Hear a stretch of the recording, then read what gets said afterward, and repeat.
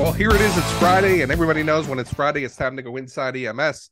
I'm your host, Chris Saballera. With me as well is my good friend, the one we call Kelly Grayson KG. It's another week. We are back, and as we promised last week, this is the week that we were going to give tips on how to develop your own book. Everybody has a book title in them, and we're going to put everybody on the path of becoming authors. I look forward to it. I don't recommend the way I became an author, sitting in the passenger seat of an ambulance going through a separation. Well, you know what? But I'm sure that was very therapeutic. There's a different way, better ways to find your muse, folks. But I think that there were a lot of that was probably therapeutic for you as well, right? So there's probably, Yeah, I mean, you and I have talked about that you've had challenges, I think, with depression in your life, and you've been very open and honest with it, and that's very heroic for you, because not a lot of people can admit it like you. But you found your therapy in writing. Yeah, you found your therapy in getting that. So it's not a bad thing, no, but I do want to be more specific. So, Kelly, you've gotten a few emails on this. I've gotten a couple emails on this, and this is why we decided to come and talk about this topic. You've been on a roll the past year of really kind of putting out the short story, and you continue on your EMS world tour of educating people. You've got a couple of articles that have come out: Cecil the Combat Wombat, Battle of Waffle House 814. You've got another one that's going to come out. It's probably coming out here pretty soon. I think this week, as a matter of fact, called Call Me Tully. I've written a few books myself, more leadership in nature, nothing that's, really kind of a storyline, but, ultimate leadership, 10 rules for success. Those were the rules that I had to develop to be a good leader. I was a horrible leader, as I've talked about on this show. Rule number 1, never allow your emotions to dictate your actions. How do you think I learned that rule? And then by breaking success, it many exactly. times. Yeah. Ultimate success, strategic leadership excellence. Those are the skills you need to have to be a good leader. And then I've got a couple more. And I was honored enough that they became #1 best-selling books. And Kelly, you've had some great luck as well, that over the past few months, you've had a couple hit the #1 best-selling mark as well.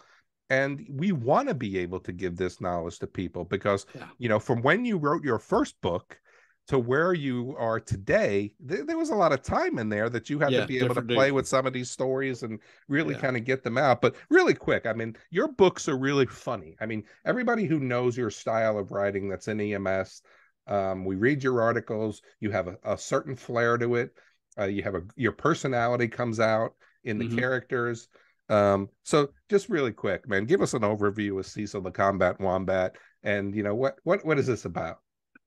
Cecil the Combat Wombat is about a uplifted marsupial, a staff sergeant running a detachment of combat engineers. He has 30 combat wombats under his command, fighting a war in the year 2225 in Australia. Putting down an Aboriginal uprising that's been fomented by outside sources. But Cecil is kind of like imagine the wombat version of Rocket the Raccoon. They're sentient animals. They have all the rights of humans, and they can talk and do all this sort of thing. And the way I got the idea was there was something passed around on social media about how wombats work their enemies to death in the tunnels. They stick their butts out, and when the predators try to get their snout in to bite them, they just twerk and crush their heads against the ceiling of the tunnel. And wombats also poop cuboidal poop. Their turds are cuboidal. So, man, I just had to write a story about a combat really wombat. Kind of goes. And then my favorite and is the E4 Mafia in there too. That's right. I got the E4 Mafia in there. And my favorite is Battle of Waffle House 814. And give us a little overview of that. And your next book that's coming out, Call Me Tully, is an origin story to Waffle House 814. So maybe just give the listeners a little bit about that. Yeah, Scattered, Smothered, and Spellbound, the Battle of Waffle House 814. If you've anyone who has ever been to a Waffle House at 2:00 in the morning knows that there are some really interesting specimens of humanity found at the Waffle House. What does it say? They say Denny's is for people who Waffle House people who can't fight. So you see some really weird characters at Waffle House, and the reason for that is they're not actually human. Waffle House, every Waffle House in the country is enchanted with fairy glamour that allows members of the supernatural races to dine at Waffle House and enjoy their scattered, smothered, and covered grits and hash browns without prying eyes. They appear human. So orcs look like gangbangers, and elves look like Karens, and hobbits look like little Mexican gardeners and landscapers, this sort of thing. You need a hug, is what you need. But they have to. But the thing is, all these warring supernatural communities, fairy just provides the glamour, but they don't keep the peace. So Waffle House needs its own internal security corps that keeps the peace in the supernatural community. So that's what Battle of Waffle House 814 is. They're defending themselves from a horde of angry orcs. And we go a little bit backwards, and Call Me Tully is really how we got there. Yeah. Tully becomes was an ex-Marine non-com who helps save a fairy queen, and in return she grants Waffle House this boon, and he becomes the first recruiter for Whisk, the Waffle House internal supernatural security corps. And the guys, a lot of the people in the Monster Hunter International fan club and the people that like that kind of pulp fiction monster shoot 'em up stuff have really embraced Battle of Waffle House, and it's kind of an homage to their mindset. But I just want to say that all of Kelly Grayson's proceeds to his books go to supporting children. So his children, by the way. So my children. That's right. Your Thank children. you for contributing to the double wide fund. One day I'll be able to afford that swanky double wide I've had my eye on for so long. But it's really interesting. So you have a little bit different spin. You're actually writing, character type books. Mm-hmm. And like I said, they're entertaining, and just check them out. And one of the things, though, is we want to be able to give people tips, because I think we said last week, and if I didn't say it, I apologize. Everybody has a book title in them. So I want you to think, if you're listening to this show, pause the show right now. And I want you just to spend a couple minutes to think about, if you were going to write a book, what was your book title? And send it to us at the show at ems1.com. And I want to be able to read them and know what your book title is. If we could be a resource to you and help you write this book, let's do that. But whether you're going to write, character books that has a beginning, a middle, and a climax to the end, or you're going to write a book about your paramedic career, everybody has stories in their career that they can write about. One of the things that I always wanted to write about, and I never did, I wanted to write a book called History, History. And I wanted to interview the veterans from World War II to talk about their experiences with each other. Not war, but the fun times and the stressless times, and how they got, when they had downtime, how did they interact together? So History. But anyway, that's an excellent idea, and that sort of thing is what makes a great story, because on the face of it, you think that a story like that would be about combat and the horrors and trials of combat. But a lot of what my writing focuses on now is exactly what you talked about. It's, soldiers don't fight for lofty political goals, right, and strategic goals. They fight for the guy beside them. So what makes that relationship, and what makes you willing to fight and bleed and die for the man beside you, that's the kind of powerful story that history, his story can tell. That's a great idea. So I want to give you my process of writing, Kelly. Then I'd love to hear how you do these character books, because there may be people out there that want to do a book about EMS and talk about their career. There may be people out there that want to do leadership books. There may be someone that wants to do a book like you're doing in the fantasy realm. And for me, one of the things that I always start off with is a concept. The concept was, my last book that I wrote was Ultimate Coaching, Skills for Developing a Highly Engaged Workforce. And one of the things that I start off with is that concept to say, okay, and actually the book changed, right? I wanted to write the book based on how to develop a coaching business. Because people were always asking me, how do you develop a coaching business? But then as I started to write it, I said, well, wait a minute, I'm going to talk to them about writing a business. They may be horrible coaches. Let me write a book on the coaching skill, right? So then what I do is I outline the 10 chapters that I want to write about, always 10 chapters. And then I develop the outline of what I want each chapter to look like, because I want them to look the same. I'm going to start off with a scenario. I'm going to go ahead and give the problem. I'm going to give the solution of the problem. And then I'm going to go at the end and tie it all together to say, this is the way that it should have looked from the beginning. Right. Yeah. And then I go ahead and write them to make sure that they all stay the same. I always start with objectives to say, in this chapter, I want to hit these 3 objectives, just like you develop a course, right? We usually develop a course the wrong way. We start with slides and we start adding stuff to this. What are we teaching them, right? It's all based on objectives. But that's how I kind of start those books, where if you're going to do an EMS book, if you're going to do a leadership book, start with a concept, develop your chapter titles, and then make sure all the chapters look alike. How do you set off to write Cecil the Combat Wombat? Well, you know, it's there are 2 types of writers, 2 broad types of writers. There are outliners, which you are, but you approach your books as a lesson that you're planning. You know, you have an objective, you have a framework for it. Fiction is a little different, and fiction, you get the writers that also, the other type of writers, we call them pantsers. They fly by the seat of their pants, and they don't know where the story's going. They just get so into it, and they just tell the story, and it's like, oh, that's what that character is going to do. I'm kind of somewhere in between. I'm an outlining pantser.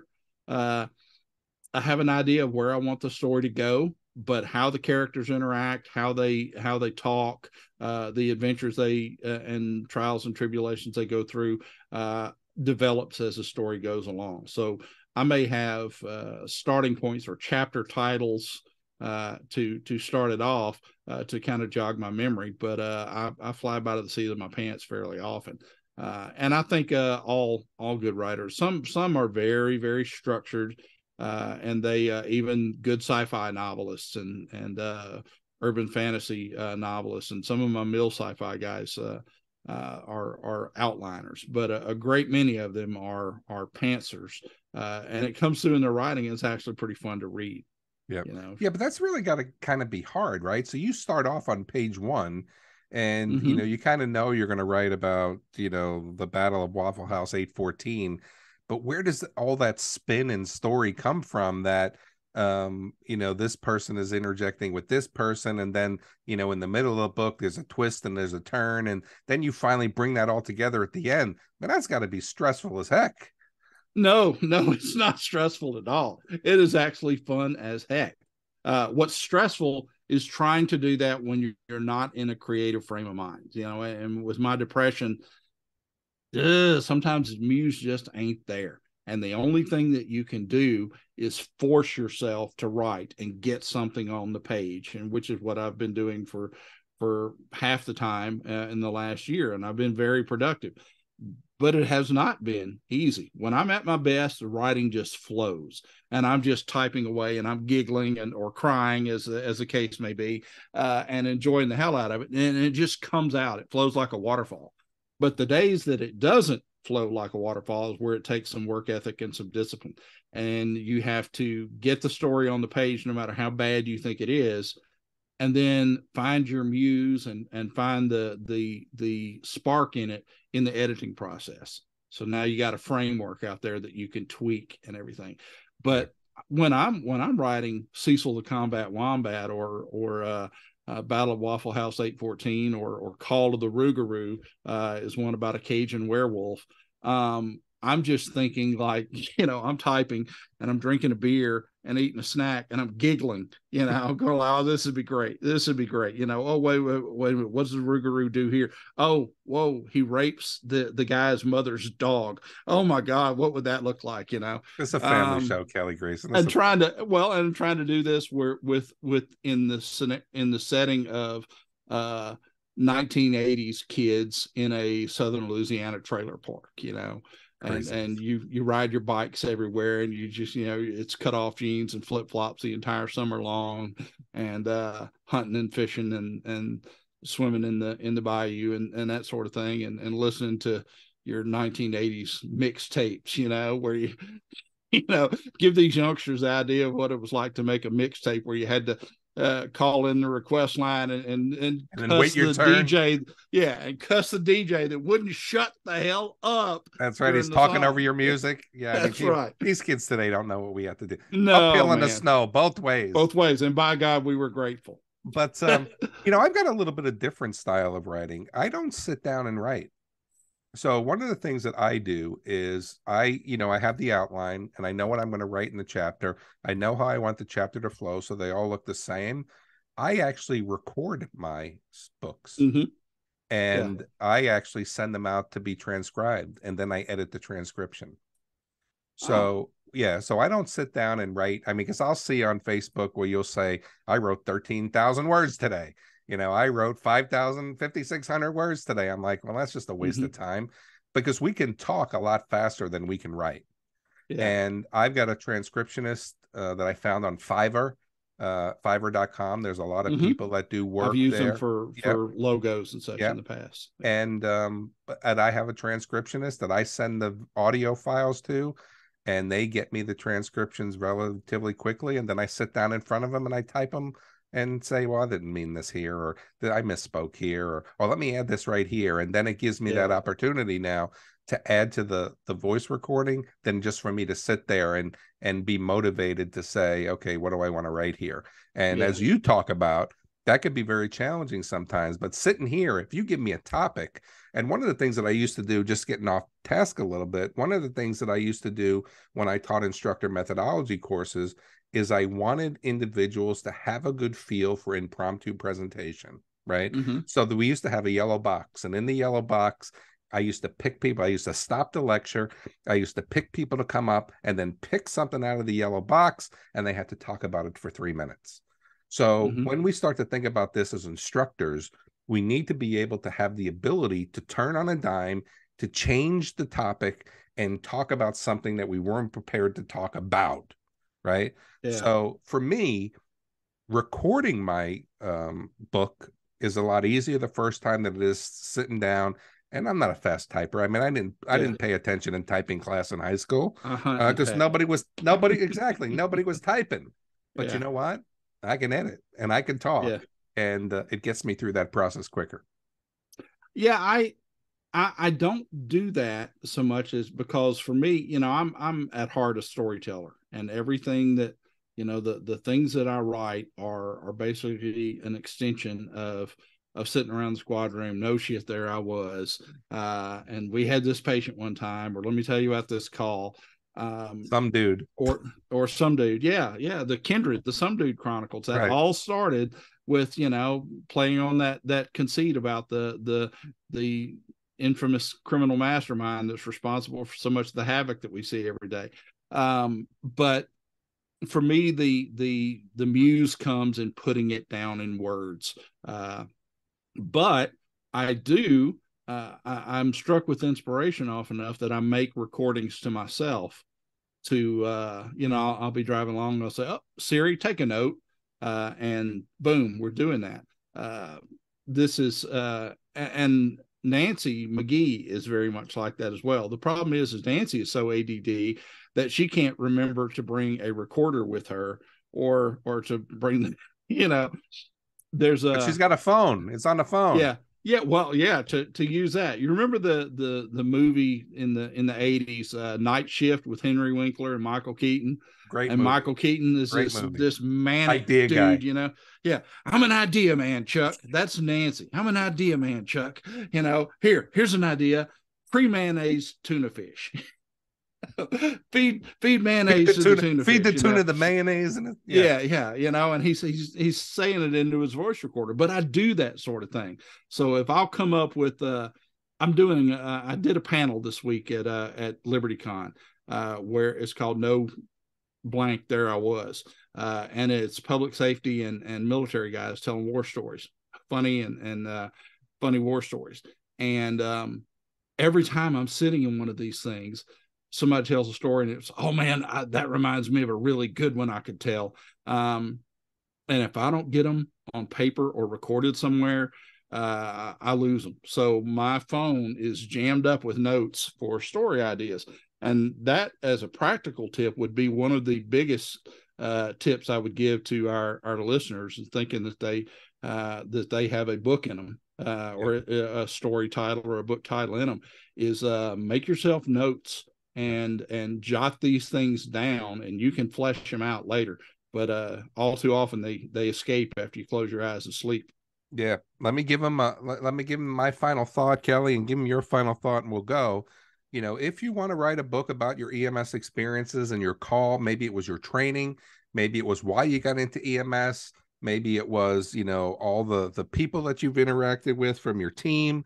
Start off with your title, develop your chapters, and then outline how you want your chapters to flow. But if you got titles in you, send them to us, man. We'll support you. We'll talk about them. We'll help you do it, because that's really what it comes down to. It's all about mentorship. It's all about role models. It's all about, and let me tell you what, I never imagined that I wanted to ever write a book in my life. And I'm here now because, you know what? I just love to teach, and I love to be able to share. One of the reasons I do the show, one of the reasons I go to conferences and speak, and you can do it too, and don't think that you can't. If you're listening to this and you got a book title in you, let's get you there, and let's get you to the end of that. But what's your final thought for the listeners, Kelly? I'm constantly reminded of the quote by Hemingway, writing is easy. All you got to do is sit at the typewriter and bleed. And all too many people, when they write, are quote unquote writing. If you tell a good story, you can ignore every single convention of formal writing. You can use run-on sentences and fragments and screw up your punctuation and everything. Just tell a good story, and don't worry so much about structure. Get it out there on the page, and you can worry about structural editing and proofreading later.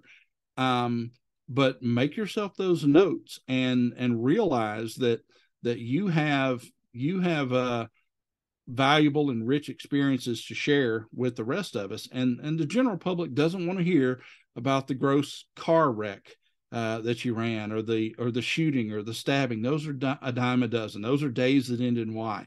What makes that story readable and relatable to the average reader is the human side of it, how it affected you. And simple. All you got to do is sit at the typewriter and bleed. But hey, that's our take on it. We'd like to hear your take. Let's hit us with those titles. If you want to get a book out there or a short story out there, we can get you set on the path where it won't cost you anything, and show you how to get it done.